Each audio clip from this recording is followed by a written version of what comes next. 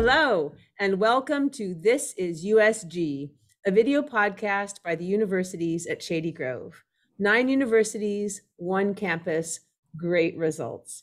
I'm Ann Khademian, Executive Director of the universities at Shady Grove. The biotechnology and life science industry is so critical to the economic development of Montgomery County, to the state of Maryland, and to the capital region. And BioHealth Innovation plays a key role in advancing the industry as it works to translate market-relevant research into commercial success by connecting management and funding and markets. Rich Bendis is the founder, president, and CEO of BioHealth Innovation Incorporated. He is a leading expert in the innovation economy with remarkable success as an entrepreneur, as a corporate executive, as an angel investor, investment banker, innovation and technology-based economic development leader, an international speaker and consultant in the technology and healthcare industries. I am delighted and honored to welcome him to This is USG. Rich, welcome. And thank you very much for the opportunity. It's great to have you here. Rich, I want to start at the beginning, right? Your career is dedicated to innovation, to catalyzing change and growing new opportunities. Tell us how you came to innovation as a kind of expertise, and what is it about your life journey that brought you to innovation as a focus of your energy and work? Well, you're going to go way back now, Ann. So, I didn't intend to become involved in the innovation economy to the extent that I have, but I think it was serendipitous because as I started my corporate career, I worked for some very innovative companies. And my first was Quaker Oats, which was an innovator in the food industry. Second was Polaroid. And I had a chance to work with Edwin Land, who was one of the greatest innovators back in that time. And people don't realize it, but when I was with him with Polaroid back in the 60s and early 70s, he had televisions in their laboratory in Cambridge, Massachusetts on the wall 50 years ago or 60 years ago before we actually started seeing him here now. But after that, Texas Instruments, one of the leaders in designing integrated circuits, and as they built their consumer products division, had a chance to interact with all of those engineers, me being more of a marketing and salesperson, got to learn about innovation in the electronics industry. And then really also in the service industry, I had a chance to work for a tremendous entrepreneur in the healthcare nursing business. We had a national 125 offices working with nurses throughout the United States. I fortunately had a chance to become the president of that organization with 10,000 nurses and watch what was going on in innovation in the home healthcare industry and the nursing industry in hospitals. And then ultimately, my first real venture personally was when I went in to become the chairman and CEO of a company called Continental Healthcare Systems. And we developed software for hospitals in the pharmacy and the materials management area. Had a chance to work with 100 great computer science software developers and service people. Me being a non-technologist, got exposed to innovation in that area. And one of the things I learned there, Ann, was it takes twice as much money and twice as much time to complete innovative software products as you think it's going to be. So it's a learning experience. And then my innovation in really the pharma industry came with Marion Laboratories, which was acquired by Merrill Dow and then became Quintiles. And, as they all go through many iterations, I had a chance to work for a very innovative CEO, Ewing Marion Kauffman. And Mr. Kauffman, you might know the name because the Kauffman Foundation, or the Entrepreneurial Foundation, is the largest entrepreneurial foundation in the world. So got exposed to innovation and entrepreneurship through Marion Laboratories. And so I really had the great opportunity of having fantastic mentors that I was exposed to early in my corporate career before I actually started to venture into my own entrepreneurial and innovative career myself. Well, it's fascinating. I mean, the thread of innovation, the thread of entrepreneurship, the thread of being on the cutting edge of change in all these different industries is really interesting. And what a fascinating path you've taken. Before we talk about the creation of BioHealth Innovation, I wonder if you could just talk a little bit about why the biohealth industry is so important here. Give us a snapshot. What is it that we're trying to grow here? What is it? What are the opportunities and the possibilities here for the region? Sure. I think the key to, first of all, biohealth term didn't exist 11 years ago. Mhm. And we'll talk about the evolution of biohealth innovation later. But one of the things that we noticed back then was the convergence of what was happening between technology and healthcare and the pharma and the medical device industry. So I think what we have is a very unique region when you look at Northern Virginia, which and the Beltway bandits down there, and how AOL was founded and how important the information technology industry has been down there. And then you look over here in Montgomery County, where we had MedImmune and Human Genome Sciences, which were two pioneers in the biotechnology industry.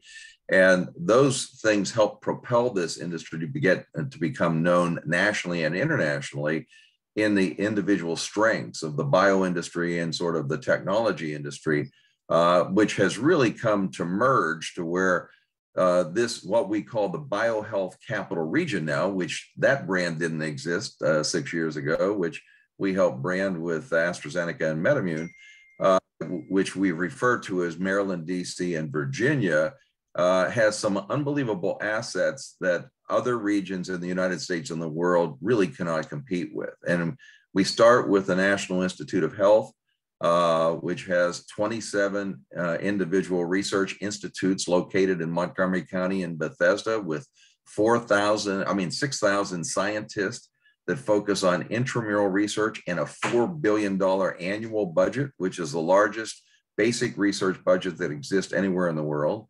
You also have the Food and Drug Administration, headquartered right here in Montgomery County. So if you want to get anything regulated within medical devices or pharmaceuticals, it has to go through the FDA in our backyard. The other thing that's unique, and I'll stay with the government entities for the time being, the CMS, Center for Medicaid Services, located in Baltimore. So if you want to do research, you go to NIH. You want to get it regulated, you go to FDA. And if you want to get it priced for Medicare and Medicaid people, recipients throughout the whole United States, it's got to go through CMS in Baltimore.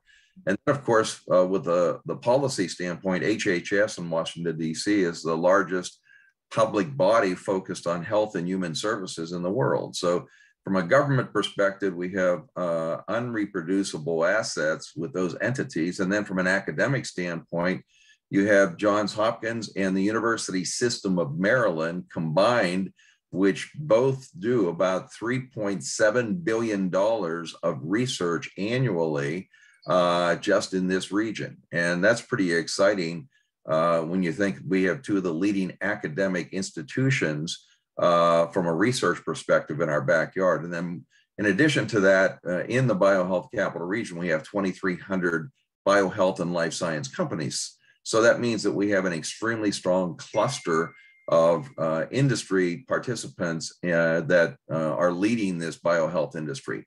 On top of that, we basically have the highest and most educated level of PhDs of any region in the United States located in our backyard. So from an academic perspective, we train, educate, and employ more PhDs than any other region, so that our talent pool is fantastic.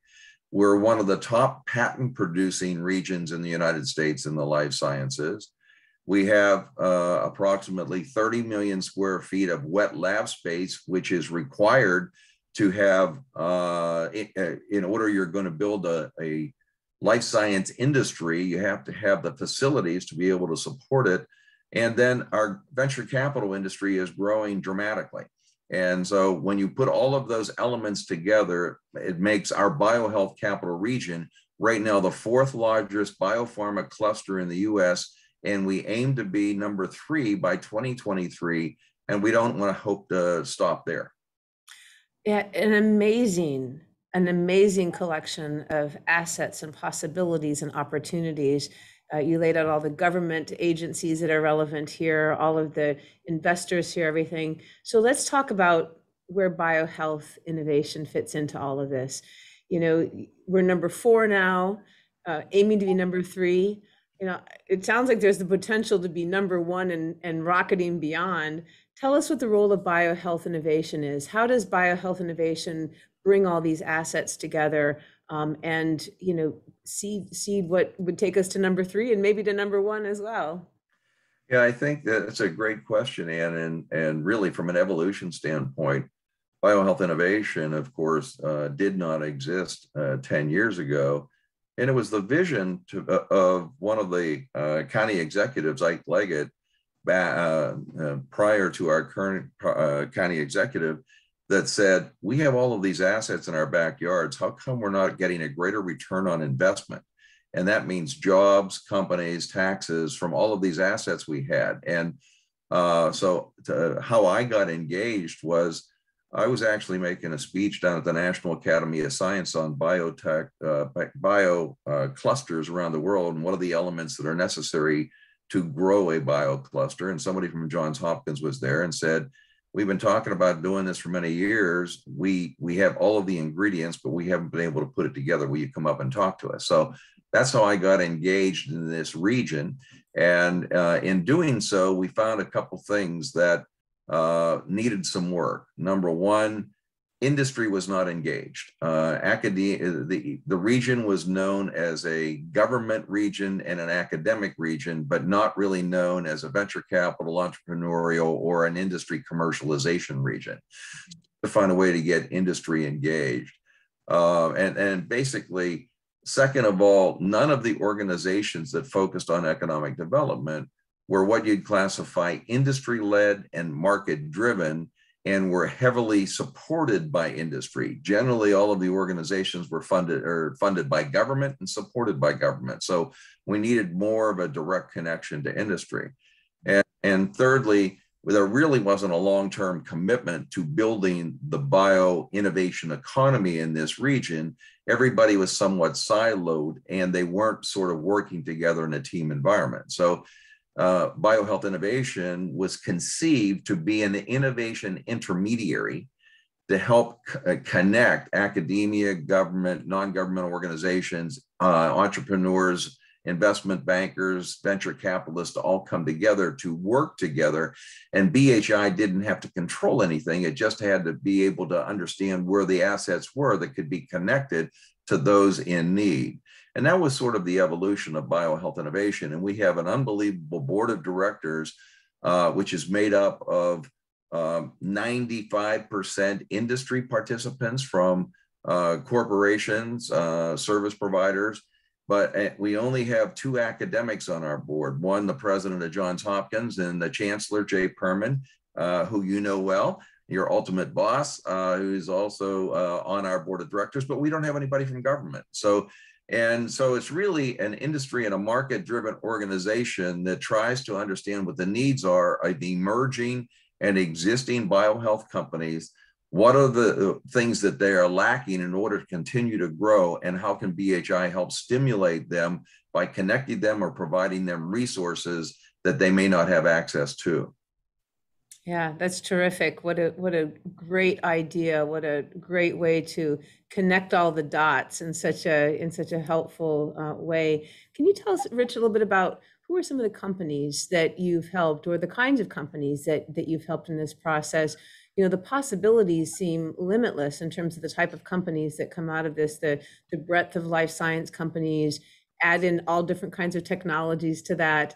Tell us a bit about the kinds of companies that BioHealth Innovation has worked with or helped. Well, I guess from the standpoint of, helped, we could say partnered with. Partnered. There you go. That's a better word. Yeah, Yep. because it's, in some respects, they're much larger than we are. And one of those has been really the anchor within our region, and that's MedImmune, which was acquired by AstraZeneca. And about 7 years ago, they really wanted to develop a greater culture in this region. And why would big industry be interested in things like a biohealth innovation? Number one, they need access to talent. Number two, they need access to new products, new technologies, new entrepreneurs. Number three, they're interested in doing acquisitions and strategic partnerships with people within the industry. And it's hard for big companies to interact with small companies. Sometimes you need intermediaries. And the other thing, the stronger the recognition our region has, the better it is for them to recruit, whether it's companies or people, and retain them within in our region. The other thing is, if we can grow this region, you have a cluster effect. And one of the challenges for larger corporations and even small ones, if you're trying to attract talent here, and if the reason they come here fails and there's no place else to go, then it's very difficult. Then you have to uproot your family and go somewhere else. So at the end of the day, you'd like to find a cluster of like companies working together so that you have the ability to stay in the region as you're trying to grow your family. So that's one instance. And another one with them was they had a number of assets in their pipeline, which they were not going to commercialize, which they invested millions of dollars in. They decided to spin out these assets into a new company called Viela Bio. And Viela Bio spun out about 3 years ago. Most of the people came internally from the MedImmune at that time. We provided a little bit of guidance on what kind of entrepreneurial resources are needed to spin out a company as a startup. They were a non-traditional startup because they started with probably 25 people, but they had $250 million they raised in their initial financing, did a second financing, then they went public less than 18 months, and then they were acquired within 3 years. So that's a very unusual success story, but more importantly, that company now that acquired them is stayed in the region and is continuing to grow within the region and will continue to develop with those people. Smaller companies that we've been associated with, some really neat companies. Miracule, oncology company. Anthony Sala was a scientist at the National Cancer Institute. He wanted to get entrepreneurial experience. We brought him in as a part-time fellow at BioHealth Innovation. He actually ended up being a managing director of a company from the Netherlands that we helped create a subsidiary in Montgomery County. And they were an organ on a chip company. They're in Gaithersburg. They have grown now to where both entities in Maryland and the Netherlands have over 100 people. Anthony played a major role in their attraction and their management to get and keep them here. And then while he was doing that, you have to be about a year away from NIH to be able to license technologies if you worked on something at the National Institute of Health. So while he was doing that with Memetis, he created a company called Miracule, which is an oncology company based on the science he worked with one of the leading researchers, the National Cancer Institute. BHI helped in the formation of that company. And one of the other things that has happened with both of these companies he'd been associated with, we've helped them raise non-dilutive funding. That's small business innovation research grant funding, which goes in to help do early stage research in young companies, which they traditionally can't afford. And so that's a very important tool. We have all of these SBIR program managers located in our backyard, but in the past, we were not, there wasn't a tool to help small businesses have competitive proposals they would submit to get funding. So we've worked with over 180 companies now. Over 50% of them have been successful in raising non-dilutive funding, where the national average is about 20%. And that comes from building great rapport with the program managers at the different institutes here in in this region, with the luxury of having them all in our backyard. And there's another company that's really, we didn't help to a great degree, but it's a new success story from the University of Maryland in College Park, is IonQ. IonQ is the first publicly traded pure quantum computing company, which is a spin out of the University of Maryland. And, they came out with a $2 billion valuation as a startup. Can you imagine that? That's, they talk about unicorns over $1 billion value, and we have our own unicorns in our backyard. And it's nice to see them emerge from the academic institutions that help develop them. And so that's a really neat success story, which leads us to what the theme is of our next BioHealth Capital Conference, our seventh forum that we're going to have. And it's called Big Bio and Big Data Converging Together. And so when we talked about technology and life sciences and how they are converging, that's going to be the theme of this meeting, which will be September 13th and 14th. IonQ is going to be one of our keynote speakers there. a number of other university system of Maryland people will be involved in that forum. So we have really close ties to the university. And one of the things we've talked about is USG and BHI developing closer ties in the future. That's right. And I want to talk with you a little bit more about that. I just want to say how exciting it is to hear you kind of map out this ecosystem and all the components that are essential for success for small companies and large companies. And the really fascinating role that BHI plays in that is terrific. I'm glad you brought up quantum. That was going to be one of my questions for you, is just thinking about, I know there's going to be a whole forum on this coming up, and USG is excited about that as well. But what do you see as the possibilities of quantum being introduced into the life sciences? Where do you see the big changes? What are the possibilities?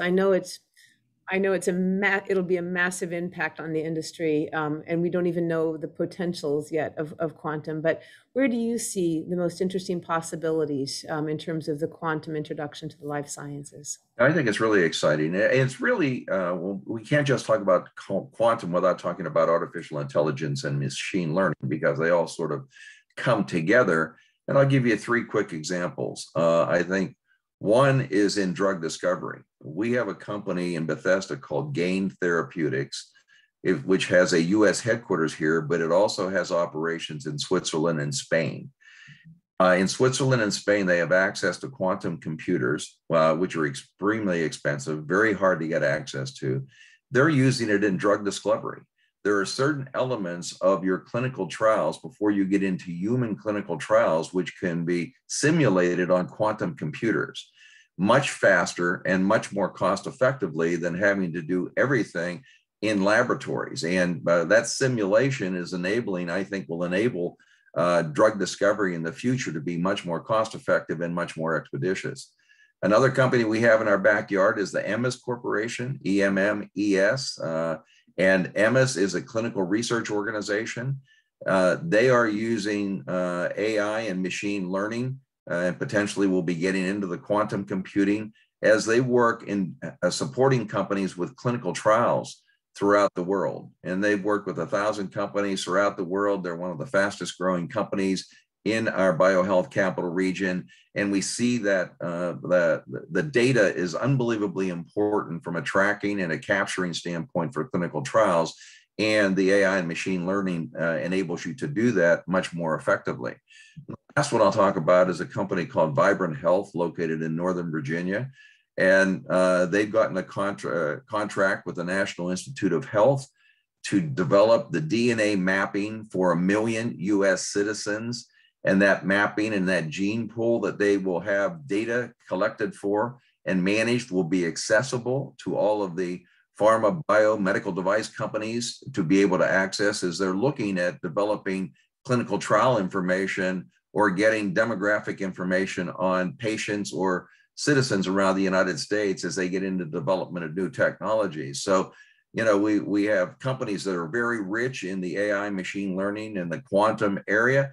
And we're going to see more and more companies. Of course, the big pharma, AstraZeneca, GSK, Novavax, and all of those will be utilizing this or are already utilizing it now. But the question is, how can you find access for the smaller companies who actually compete with the larger companies and don't have access to those resources? And I think some shared facilities will be opening to where quantum computing will be available to some of the smaller emerging companies as well.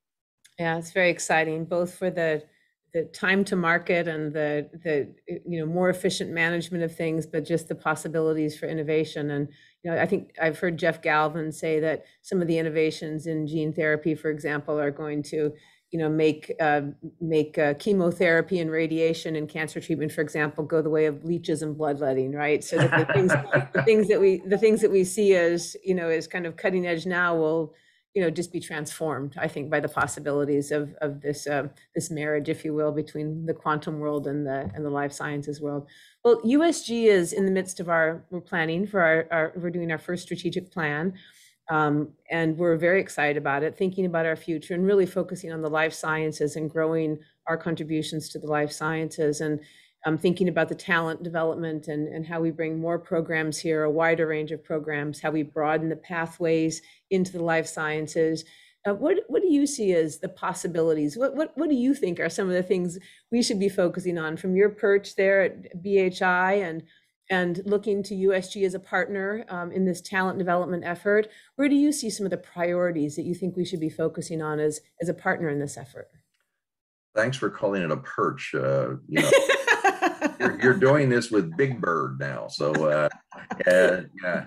I think one of the luxuries you have, as you mentioned, USG's affiliated with 9 academic institutions, all having their own strengths. So I think as the needs are identified within the biohealth industry, you're going to be well positioned to be able to develop curriculum and specialized programming to help support the growing needs of our region. So I think the talent development is one of the key areas that I think you're going to have a major role in. And, right now, our region is growing leaps and bounds.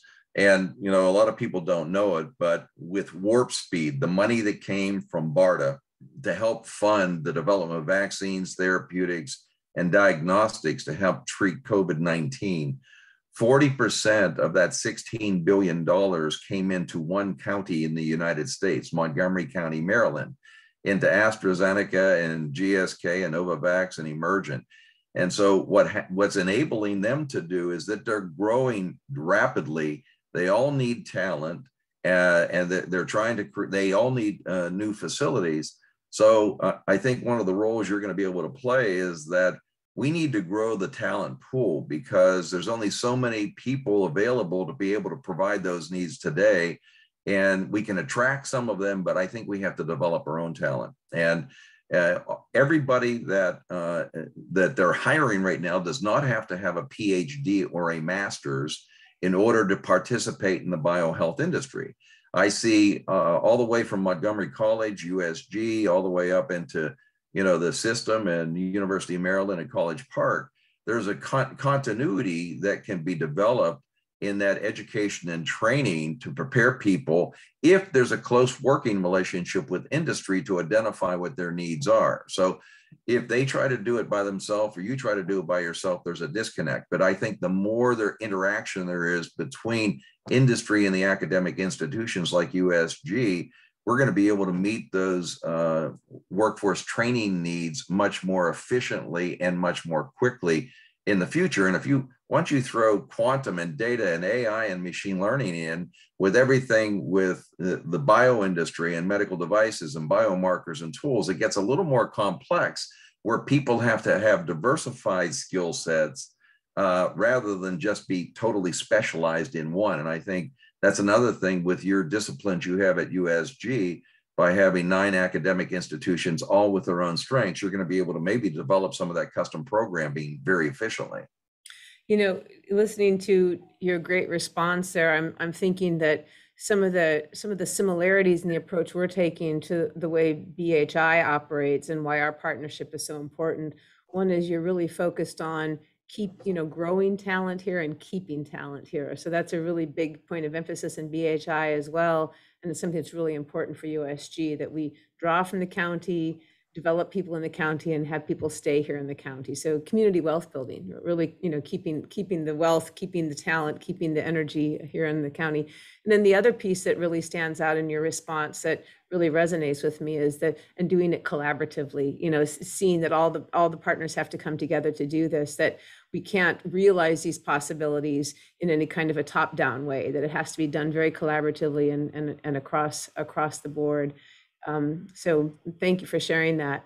You mentioned COVID-19, and I'm wondering if you could reflect a little bit more the amount of money that has come into Montgomery County, into the industry in response to COVID has been tremendous. In addition to the investments that are being made here, how do you see through your BHI lens, how do you see COVID and the response to COVID changing the industry? What do you think is the long-term impact of the response to COVID for the industry? Well, I think one of the first things that we noticed was there were a number of small companies and large companies that really were not heavy into the vaccine diagnostic or the therapeutic development around looking at these diseases that emerged very quickly. But what we found were a number of companies that became very nimble when they had the call for proposals and the funding was available by the federal government. There was another number of companies, small and large, that were able to pivot.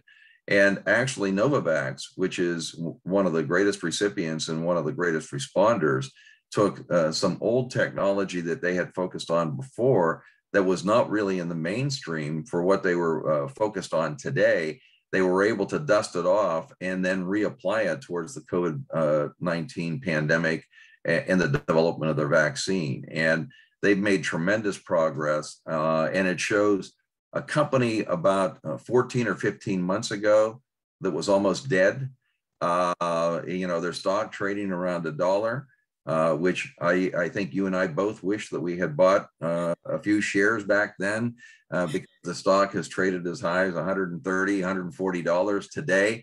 I mean, it really what that comes down to is effective management. And it basically says if you have good talent in your company, you understand what the market needs are, and you are able to become nimble, then you can be responsive. But we had over $7 billion come into Montgomery County and into large companies as well as small companies. Another thing that happened for the state of Maryland was Department of Defense wanted a rapid COVID-19 test. They found one over in Australia.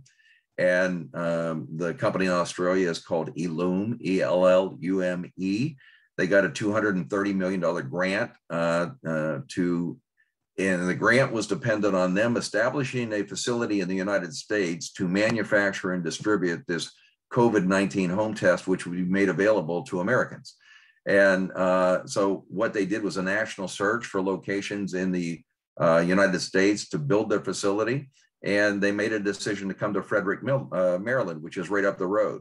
And they're going to have 200,000 square feet. They're going to hire 1,500 people. The president for the U.S. operation his name is Jeff Boyle, came from Qiagen here in our backyard in Montgomery County, and the head of business development came from Emergent. So you know that they're going to have a tremendous local influence here, and that's the type of a company that based on what's going on with education today, they don't have to be located right in Montgomery County for USG to service them. You can develop proprietary curriculum for them, which in Frederick is 35 miles away, not a big deal based on the way education's evolving today. So that's another, we were a major recipient because of the talent that existed here and the affordability. One of the reasons they selected this compared to San Francisco, New York, and Boston, we're 1/3 the cost for wet lab space here. But the quality of the employees that you recruit here are somewhat on a par with anything you'd find anywhere place else in the country. So you can build a quality organization much more cost effectively and be much more nimble here in our biohealth capital region than you would be in those mega markets that are number 1, 2, and 3 right now, which we hope to bypass. Yeah, there's a real benefit to the youthfulness of a market or the emergent quality to a market that can be so responsive. Rich, I'm gonna ask a final question to get you to reflect a little bit on entrepreneurship. We at USG, another area that we're really focused on is our lab for entrepreneurship and transformational leadership, and we really believe in the power of social entrepreneurship, the power of just the entrepreneurial mindset to solve problems. And you've spent a good portion of your career as an entrepreneur, and the work that you're doing in BHI really, it requires an entrepreneurial mindset to create it, and you work with entrepreneurs all day long. Where do you think we are in terms of the skills of entrepreneurs and what's needed there?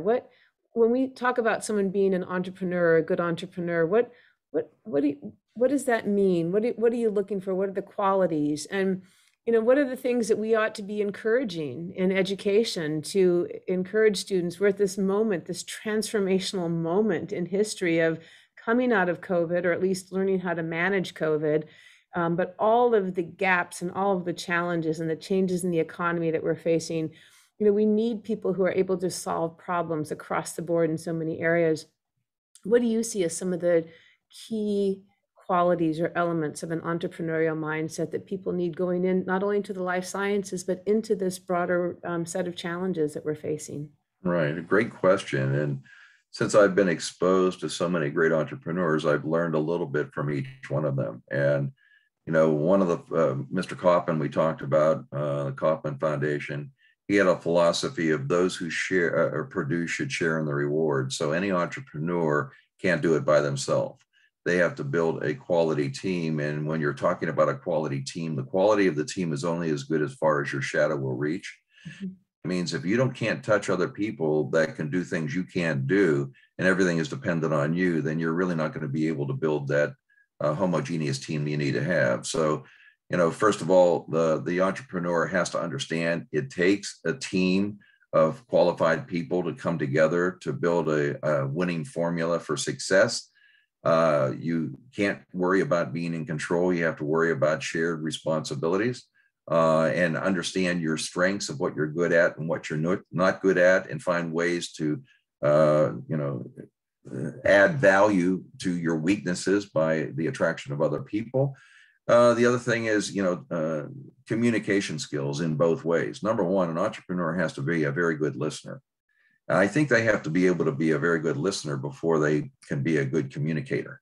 Because as you and I are talking right now, if I didn't listen to what your question was, I basically would just be talking to whatever I felt needed to be said, rather than trying to address you in what you're looking for from a response from me. So I think listening skills are unbelievably important because entrepreneurs have to understand what the customer needs, what the market needs are. And if they don't listen extremely well, then they're going to miss that boat. There's probably many other qualities and attributes that entrepreneurs need to have, but we're in the process of training 5 South Korean companies on entrepreneurship and how to enter the US market right now in our contract we have. And it's somewhat related to, we put a 20-week curriculum together, Anne. And one of the most important things we did for them was assign a mentor to them. And each one of them has a mentor that we thought fit sort of their business profile and where they were sort of in the evolution of their business. So marrying entrepreneurs with mentors, I think, is extremely important. When you're forming your early stage company, everybody thinks about a board of directors, but really what you need is a board of advisors. And that board of advisors has skill sets that you don't have personally. One of the things that entrepreneurs are afraid of is asking people to help them or to serve on an advisory board. A lot of people are flattered to be asked. And, it's just that entrepreneurs somewhat are intimidated going to ask someone to be an advisor to them. And I basically think they need to shoot for the moon. Get the smartest, brightest, biggest dog that you can find in town to ask them to be an advisor. Surprisingly, half the time they're going to get them to say yes. So I think having those mentors that go side by side with you through your entrepreneurial journey is important, because I had one mentor. He was on my board of directors when I was running a public company. He called me every Friday night about 5 o'clock. He didn't want to know what I did well. He said, "Rich, what are you losing sleep over tonight?" So every Friday night it was, what did we rehash? It wasn't what was going well. It was, he can't help me though unless I communicate with him on where I need the help. So that was his way of saying, I understand the company's doing okay, but there's areas where I can be of service to you. If you don't tell me what you need help in, I can't be of service to you. So I guess there are little nuggets that I've had the benefit of learning from different people I've been associated with. And I think that's one of the entrepreneurial traits is, surround yourself with smart people who have been there and done it before. Learn a little bit that you can apply in what you're trying to do in your life goals as you're trying to build your entrepreneurial dream, and you'll be more successful. It's great insight and great advice, especially as we tackle the challenges ahead. Rich, thank you so much. This has been a great conversation. Best wishes for a successful forum coming up, and USG is thrilled to be a partner working with BHI. So thank you so much. Thank you, Anne, and anything we can do to help you with your strategic plan, but more important, the implementation of that strategic plan, we're here to help. we'll have you on speed dial. It'll be great. Thank you very much. All right. Thanks.